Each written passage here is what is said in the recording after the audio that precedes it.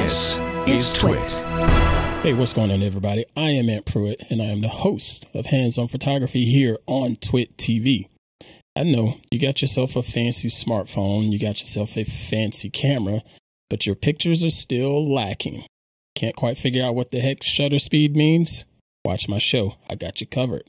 Want to know more about just the ISO and exposure triangle in general? Yeah, I got you covered.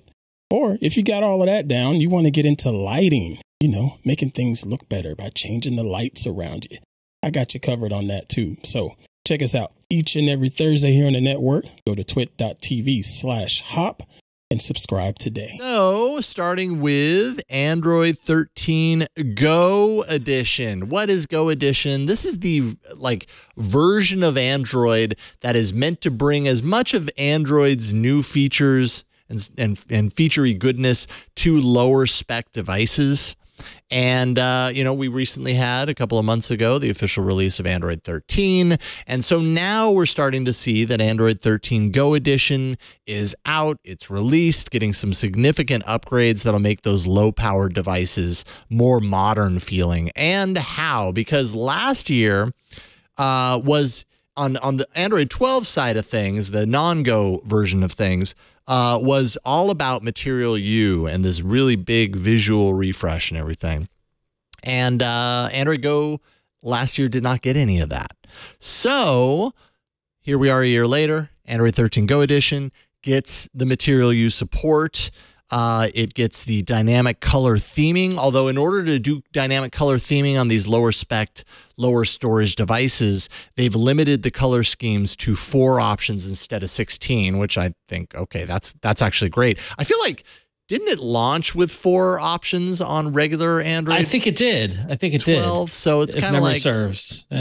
No biggie. I think that's great. That's a great trade-off. Now, it's 16, so we have a lot of choice on our Pixel 7s and all that kind of stuff. But if you're on a Go device, you at least get 4 to choose from. Also includes the Discover feed, which is that feed off to the left. So if you swipe right from the home screen, you get that Discover feed, which I'll be honest, I hate the Discover feed at this point. Like, anytime I go in there, I just get angry because it's so full of it's just so full of, dare I say, crap, garbage. What do you think? You can say it. Can I?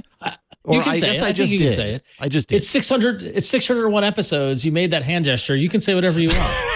So I have to Google that hand gesture and be sure that it isn't incredibly offensive. It probably is. Do we have to edit that out? Well, it could be. Okay. I wouldn't, not here. I mean, okay. People will understand. Okay. Well, I'm sorry. I was just showing off the watch. Maybe a double entendre. Ooh, okay. We'll have to decide about that. But anyways, I don't know. Do you like the Discover feed, Ron?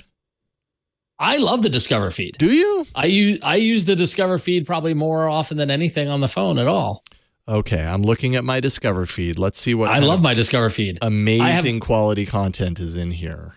Well, so what I like about the Discover feed is that it accurately uses my Google search history to serve me up content that I actually am interested in. Okay. Noah Cyrus. The only thing I complain about with it is that sometimes things sneak in there like basketball and stuff I don't care about. But why does that happen? I don't understand why that happens. If this is supposed to be totally relevant to you. You could go deep in it if you want to. If you go into the, oh geez, where is it? I don't want to do the thing where I'm looking how to figure it out, but I've been in the settings for the Discover feed, and if you go upper right-hand corner, Jason, and you tap on your face, okay, and then you choose settings. I love tapping on your face, by the way. Okay. And then manage your interests right there in the settings. Oh, this will be interesting. All right, everybody. Welcome to my interests. So what you've got then is you get 2 lists of your interests and what you're not interested in. Okay. Right. And I'm really kind of frightened here. Okay. Yeah. No, I'll talk through mine. You can show it.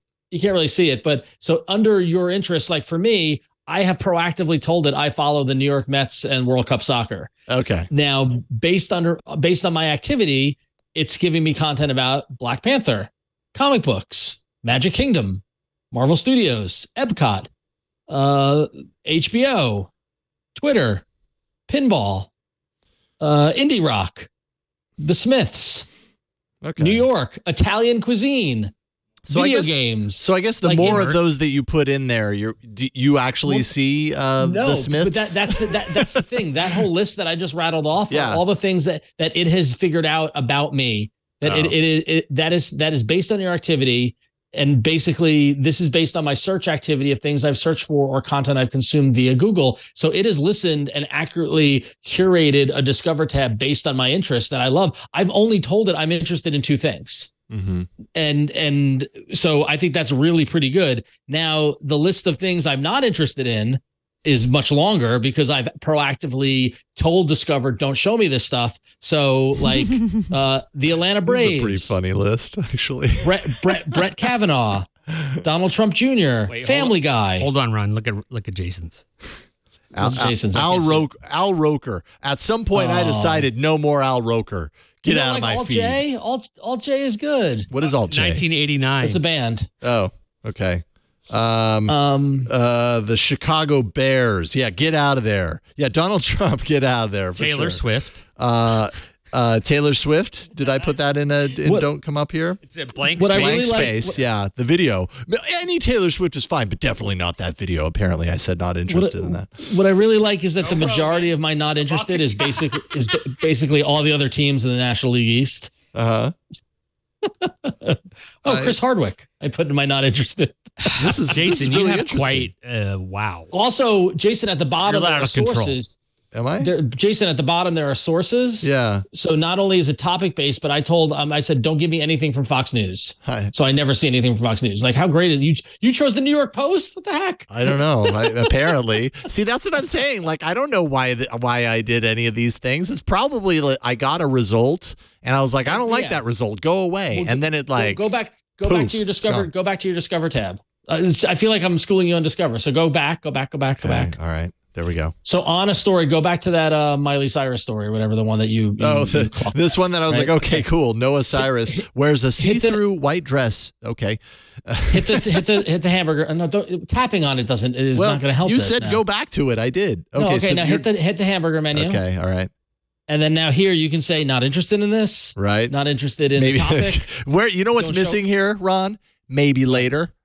Maybe later. Why is maybe later not in there? Yeah, it's a good point. Okay, so not interested in Noah Cyrus, I suppose. Sure, I can do that. That's fair. Okay. See, and I've done that, and now it's going to appear in that list of nothing. So, of don't show me these things. Yeah, I don't know. I mean, sometimes I open this. Like, I feel like right now I'm opening it, and I'm like, oh, actually, there are some good things in here. But I've had other times where I open it, and it feels like. It just feels like a link farm or something. You know what I mean? Like it's showing me all those same types of stories that appear on like Outbrain or something along those lines. And I'm like, like I would never turn here to spend time. I would much rather open Reddit and like read, the news items that appear there. Anyways, whew, that was a little whatever. That was a journey. There we go. A journey outside of the actual story. So anyway, so if you've been missing Discover and everything we just talked about and you're on an Android Go edition device, there you go. Notification permissions, per app language preferences coming, Project Mainline support. That's actually really cool because that allows, parts of the OS to be updated outside of a major update, piecemeal, piece by piece, kind of going around the carriers. And for, I think, low cost devices, I think that's actually a really big deal because low cost devices often carry with them a larger sacrifice as far as control by the carriers, things like that. So that seems like a way around that. Google now requires at least 2 gigs of RAM for Go devices. So the minimum device to qualify for Go has now increased to 2 gigs, which I think is pretty fair in this day and age. If you got less than that, what kind of phone, experience are you actually going to have? And you can expect these devices to start hitting in 2023. Important to note, over 250 monthly devices running Android Go. 250 million, monthly devices are running Android Go, up by 50 million from December of last year. So there you go. Boom. So yeah, all you Android Go Edition fans out there, that top story is for you. Thanks for taking me on a little journey there, Ron. I appreciate it. It was good. Yeah. I'm glad I could be your tour guide on the good ship Discover, which I think is a good. I think it's. I mean, maybe I'm alone. I don't know. You in the All About Android community after 601 episodes, if you use the Discover, it's funny because it's like a lot of the content in the Discover portion of it is very similar to Google News. Like often what I'll do, and like what I find myself when I'm idle with my phone is I just swipe right and I go through the Discover tab and I get to the bottom of it and then I go to the News tab and I try to see how many are the same stories. But it's essentially the same as the Google News filtering. So I guess so. It just sometimes feels like more clickbait type stuff gets through, and that's when I kind of tune out. So yeah.